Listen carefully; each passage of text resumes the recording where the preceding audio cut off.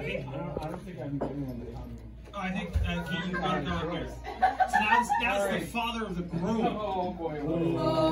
And prepare yourselves. Buckle up, buckle up. This one's gonna take a while. Awesome. A little stumbly, eh? Well, it's good to have practice. I'm debating. All right, thank you to Cynthia and Dieter. Who else? What? Why? All right, so thank you everyone for coming. I think this has been a year in the making-ish, something like that. Man, it seems like yesterday was last year when we had this barbecue and everything was announced. But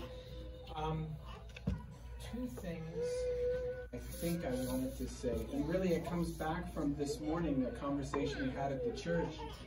Somebody congratulated me that Lyndon was getting married. And I looked at her all serious and I said, anybody can get married. But we're just happy that who he's marrying we adore. So that's cool. And the other thing, so this is going to be a super short speech. But you already know what I'm going to say. Right? What did I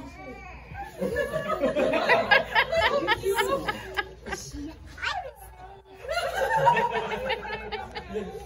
What did I say many months ago on the patio?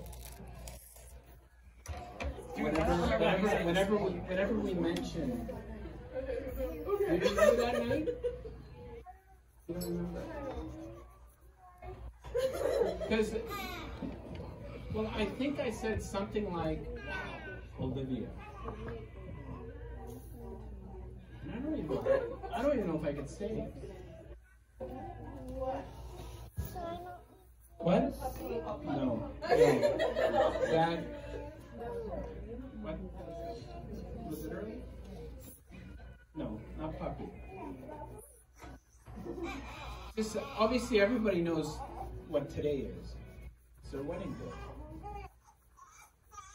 And I think back, I'm not even going to be able to say it.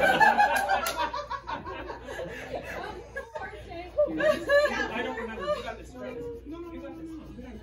No, I remember saying that, oh, Olivia, my mom would really like you. And we're done. Okay. Thank you. Solid. We're on the Lord's team. Praise your class. Or if you're Mark, raise another cookie.